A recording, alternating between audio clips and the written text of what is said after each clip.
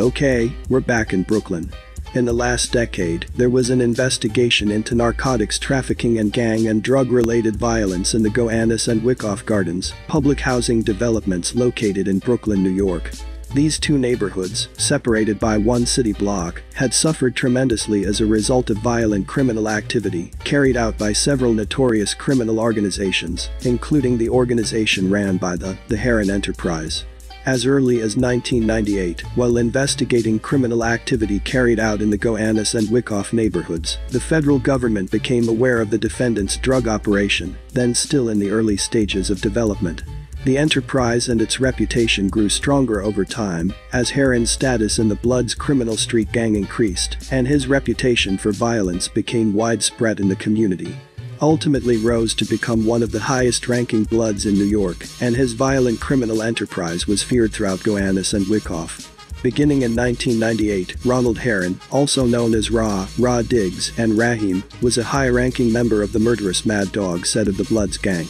He began selling crack cocaine out of 423 Baltic Street. Rah Diggs used the apartment that he shared with his mother and sister as a stash house for his drug business. Some of Rah Diggs' crew members stayed overnight at the residence, and the drug organization stashed narcotics and weapons in the house. Rah Diggs used his relationship with the Bloods and his reputation for spontaneous violence to enhance his prominence and to develop his organization. Rah Diggs eventually built up the Rah Diggs enterprise by recruiting dealers to sell drugs, muscle to protect his turf, and enforcers to intimidate the competition. Rah Diggs' status continued to rise thereafter as he developed a large-scale drug trafficking organization, extorting, robbing, assaulting, and killing to enhance his prestige and power. Rah Diggs promoted his and the organization's reputation for violence through his actions on the streets of the Gowanus and Wyckoff neighborhoods and, by the early 2000s, had consolidated his control over the sale of narcotics from several buildings in the Gowanus, including the New York City Housing Authority buildings in the Gowanus, located at 423 Baltic and 198 Bond Streets. Rah Diggs' operation on the streets was briefly interrupted during a period of incarceration for narcotics trafficking and possession of a firearm, but records from the maximum security Southport Correction Facility and other evidence reflect Rah Diggs' continued involvement in the Blood Street Gang, the ongoing operation of his enterprise, and his preparation for his return to the streets of Brooklyn in July 2007. After his release from prison in July 2007, Rah Diggs returned to Brooklyn and quickly solidified the operation of his organization, continuing to extort, rob, assault, and kill to enhance his prestige and power. Rah Diggs recruited numerous sellers into the enterprise. He secured apartments within the Gowanus complex to store drugs and firearms, and he secured apartments where crack cocaine would be sold. Rah Diggs' associates assisted him in maintaining various stash houses in the Gowanus housing development, where the drugs were stored and processed for distribution. Rah Diggs regularly possessed firearms in connection with the drug distribution enterprise. He also organized and led the activities of other individuals in this conspiracy, and utilized the services of various co-conspirators who acted as enforcers for the enterprise, and regularly possessed firearms on his behalf. On October 7, 2000, Terry Caramelized, also known as Slow, shot Rah Diggs in the left leg during a dispute over a drug debt. Rah Diggs was recovering at Kings County Hospital in Brooklyn on October 9, 2000, when Rah Diggs' cousins, who also sold drugs with Rah Diggs, shot and killed Caramelized in retaliation. Caramelized's murder at the hands of Rah Diggs' cousins enhanced Rah Diggs' reputation for violence and his ability to operate his drug business before his arrest in 2002 and after his return to the streets in 2007. Similarly, Rah Diggs' involvement in the September 8, 1998 shootout in Wyckoff, in which an innocent bystander was shot in the head, also enhanced his reputation for violence and his ability to operate his drug business. In his song, Slow Down remix, Rah Diggs raps about the shooting and claims responsibility for the retaliation murder of Caramelized. When asked about the murder during his trial testimony, Rah Diggs confirmed that he had been shot by Caramelized over a drug debt and that his cousins had murdered Caramelized in retaliation, but claimed that he did not direct them to kill Caramelized as he was hospitalized after the initial shooting. Notably though, in Slow Down remix, Rah Diggs stated, "I don't respect a shooter cause he shot me in the legs, and 2 days later the little ninja was dead. See, if he was smart, he would have shot me in the head, because I can get you shot from a hospital bed. Moving along though. On June 16, summer of 2001, Digga shot and killed Frederick Brooks in the lobby of 198 Bond Street. Digga shot Brooks in the face, then shot him in the neck, in the back, and in the back of the head, and left him to bleed to death on the floor. Brooks, a rival drug dealer, sold crack cocaine in 198 Bond Street, a building that Digga controlled. Thereafter, in July of 2001, Digga was arrested after the NYPD found him hiding out in 133rd Avenue, apartment 7C, a stash house run by an individual who ran a significant narcotics distribution operation in Wyckoff. Digga was charged by the Kings County District Attorney's Office with the murder of Frederick Brooks. While on the street, Digga worked with members of his criminal enterprise and others in Gowanus and Wyckoff to dispose of the firearm he used to kill Frederick Brooks. While in jail awaiting trial, Digga sent members of his crew and others to threaten witnesses who were to testify against him. On the day of Brooks' murder, 2 eyewitnesses made recorded statements to the Kings County District Attorney's Office identifying Digga as the shooter. The witnesses recounted that they were present in or near a truck with a third person outside of 198 Bond Street when Digga and Brooks argued loudly. One of the witnesses, after attempting to intervene in the argument, followed Digga and Brooks inside the building, where the witness observed Digga pushing Brooks against the mailboxes in the lobby. Digga pulled out a silver gun and shot Brooks in the head. Through a glass window, the other witness saw Digga choke and then shoot Brooks in the head. In addition to reporting these events in recorded statements to the Brooklyn Assistant District Attorney, the witnesses identified Digga as the shooter in a police lineup and in testimony before a state grand jury. Although the 2 eyewitnesses were initially cooperative, both of them refused to testify at Digga's trial. In separate proceedings before the trial court, both witnesses attempted to recant their prior statements and stated that they had been threatened by Digga and his associates. Digga's associate, James Long, placed a call to one of the witness's mother at her workplace, and the witness received a telephone call from Digga himself. Digga was also involved in the robbery of a John Doe, a local drug dealer who sold crack cocaine inside of 423 Baltic Street in Brooklyn. We will refer to the John Doe as Slickback. In 2007, Digga directed 2 unidentified individuals to rob Slickback. The individuals confronted Slickback and one of his friends inside of the building lobby. By coincidence, Slickback's associate, who also worked for Digga, happened to enter the building and tried to intervene to stop the robbery, but was unsuccessful. One of the individuals pulled out a handgun, while the other person searched their pants pockets. The individuals took between $600 and $700 from their pockets, along with diamond earrings belonging to Slickback, and thereafter left the building.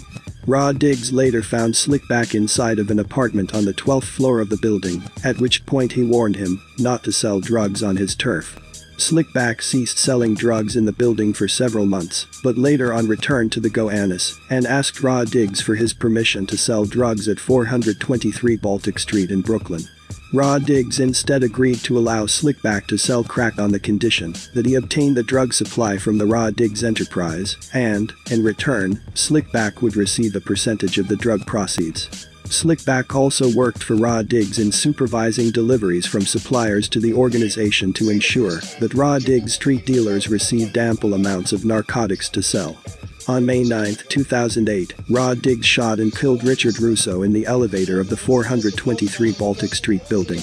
In the days before the murder, Richard Russo had been present in the lobby of 423 Baltic Street with other members of Digga's crew that were selling narcotics.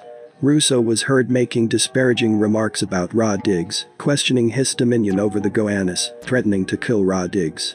On the day of the homicide, Russo was present in the lobby again along with other members of Digga's crew when Digga entered the lobby and confronted Russo. Digga directed Russo to enter the elevator, along with another member of Digga's crew, pulled out a gun and shot Russo in the head. After the murder, Digga gave cash to one of his homies in an effort to keep them from approaching the police. He also made efforts to eliminate forensic evidence and disposed of the firearm that he had used to kill Russo. Digga authorized his crew to murder a rival, Kendale Robinson, also known as Smurf. Digga was angry that Robinson was involved in a number of violent incidents in and around the block that Digga and his associates believed were harming the business. Rod Diggs, along with his lieutenant and one of his enforcers, spent significant time searching for Robinson in an effort to kill him. On September 13, 2008, on Rod Diggs' orders, one of his enforcers shot Robinson in front of 185 Nevin Street in Brooklyn with a .40 cal. Robinson ultimately survived his injuries. Rod Diggs was not there during the shooting, but other members of the crew witnessed the incident. In an unrelated case, Kendale Robinson was sentenced in state court on June 4, 2013, to life without parole after pleading guilty to killing a 16-year-old female in the Gowanus housing development in 2010. Robinson testified at trial on behalf of the defense and perjured himself during his testimony.